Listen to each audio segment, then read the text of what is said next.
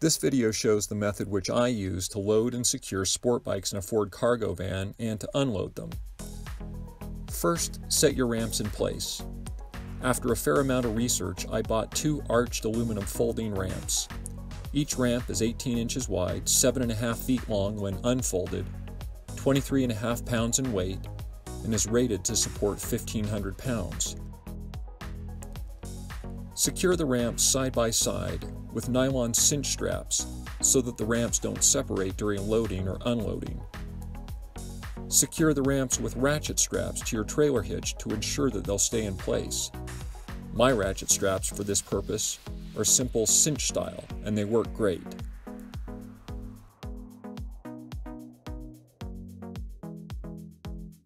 Raise the side stand. This is important. You don't want to snag it on the ramp while loading. Some people have actually broken rungs on their ramps with side stand mishaps. Put the bike in first gear.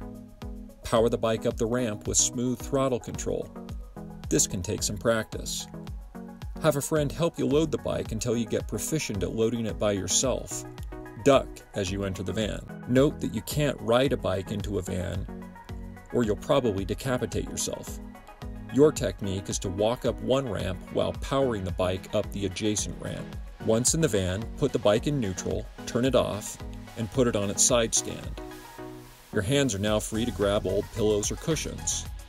Put those in place between the bike and the wall of the van, taking special care to pad the bar end in any area which might conceivably rub against the wall. My van didn't have cargo anchors when I bought it, so I carefully marked and drilled holes with a 1/2-inch diameter cobalt drill bit through the sheet metal of the floor and installed 1/2-inch shoulder eye bolts and fastened them with big, beefy rectangular washers.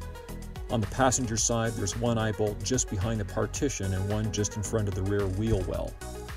For securing and transporting a second bike, I have eye bolt anchors installed on the driver's side just behind the wheel well and just in front of the gas intake shroud. I didn't dream up the following method for securing a bike to 2 anchor points. I follow the method shown on the MCN video here on YouTube, which you should watch.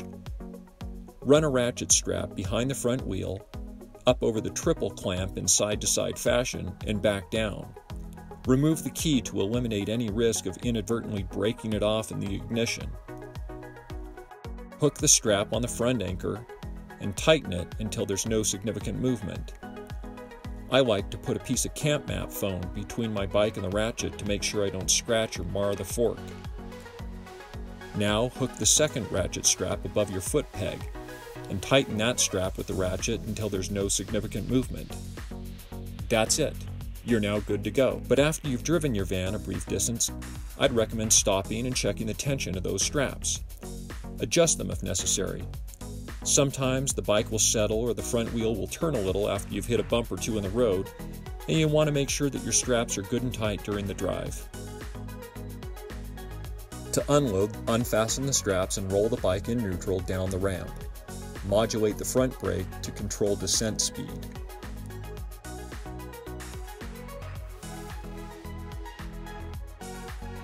A Ninja 400 is a light bike.